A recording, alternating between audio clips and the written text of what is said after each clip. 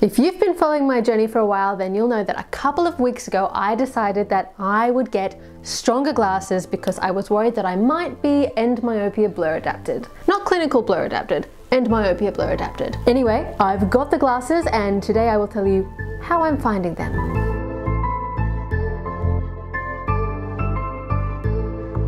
Hi, I'm Jem and I'm following Jake Steiner's EndMyopia method to get back to 20/20 vision and life without glasses. Not right now. Right now I have loads of glasses, but not forever. It is all based on science, not magic, and if you want more information, I'll pop some links in the description down below. For the longest time now, I have been wearing these glasses, which are a -1.75 in my right eye and a -2 in my left eye. I've been plateauing, I have not been improving, and it's really been a very frustrating experience. I did buy weaker glasses to try and push it along with a little bit more challenge, but I decided maybe that wasn't the right choice. And instead, what I did was I bought stronger glasses.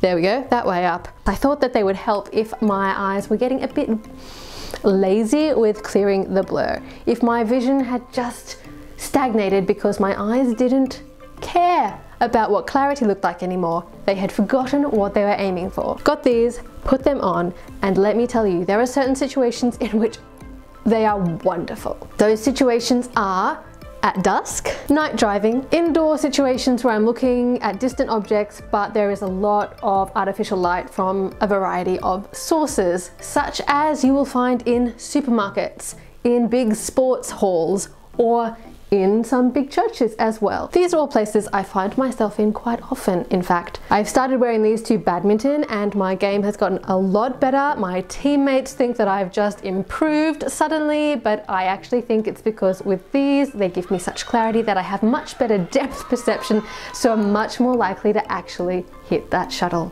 The problem is though that when I look at things in bright daylight, they are so clear. It is full on intense how far away I can read things that are still clear, and I'm thinking they probably shouldn't be that clear. And also when I look at things up close, it feels a bit like I'm being punched in the face, this woof, and I have to move away. So I think this is kind of the experience that you would expect to have with optometrist prescribed glasses, where they say, just wear them for a few weeks, you'll get used to them. Well, I'm not gonna do that because I don't want to get used to them, but I will keep on using them for badminton and I will use them for night driving.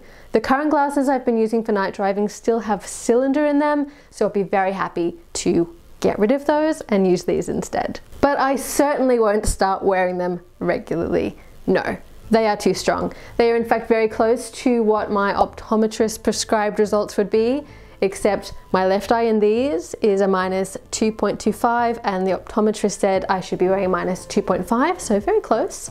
And my optometrist results also had some cylinder in both eyes, and these ones are cylinder free. So it is back to my N5.5s as they have been called. I am abandoning the N number system because now I have far too many different pairs of glasses, some of them equalize, some of them not, and I have them all so I can try and work out which ones I should be using. I just don't know, so it's very hard to put them in order now as I have been so far. Now I just have the numbers written plainly on the arms instead of having them written as an N for normalized or a D for differentials that I then have to consult what they actually are as a correction. Anyway, so I'm back to these, which I have been wearing for, I don't recall exactly, but it's probably been these more or less for the last 7 months with a couple of blips here and there as I've tried other things. I definitely don't see things as crisply in these as I do in these, but on the other hand, that was a bit too crisp.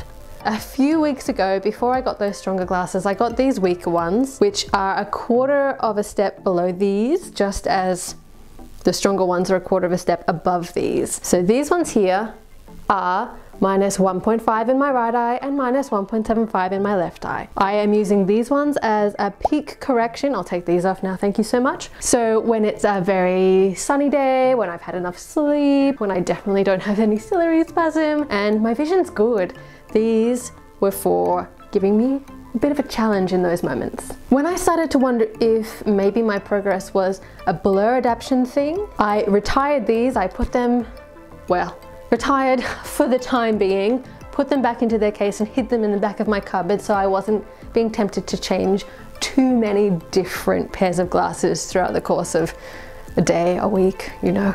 But now that I have determined that these are extra especially strong, I am actually going to bring these back out of the cupboard. Now, they do give me a bit of a challenge, and I'm actually thinking this might be a good thing because, yes, my N5.5s that I've been wearing, it's not crisp. It could be better, but it's probably good enough. My eyes say, Fine, that'll do. whereas with these, my eyes do not say fine, that'll do. They say, Ooh, that's a bit blurry. and maybe that's what I need. So I'm wearing these a bit more and kind of having these to put on when I get tired of clearing the blur, when my eyes get tired of the work they have to do in these. So I'm hoping that maybe this is what I need now. It's so hard to know for sure, and I have to be really on top of my habits to make sure I'm not sabotaging myself or undermining my progress. I think I'm doing well, and that weird thing I did with my phone last week really helping actually, because even if I don't use the pokey stick thing, if you don't know what I'm talking about, I will link to the video above. The length of the selfie stick part means that it's always kept a certain length away from my face. I'm not accidentally getting too close. That's where I'm up to, feeling wildly optimistic once again. It's a bit of a journey, isn't it? And that's half the fun. Thanks so much for following along and seeing where this leads. Yes, please do remember to like, comment and subscribe. It means a lot to me, and it's just a little click from your end, and it makes me so happy. Thank you, and I will see you again next Thursday. Bye. Yeah, I normally don't drink coffee. I did have a coffee this afternoon. Can you tell? Can you? Oh, you can you?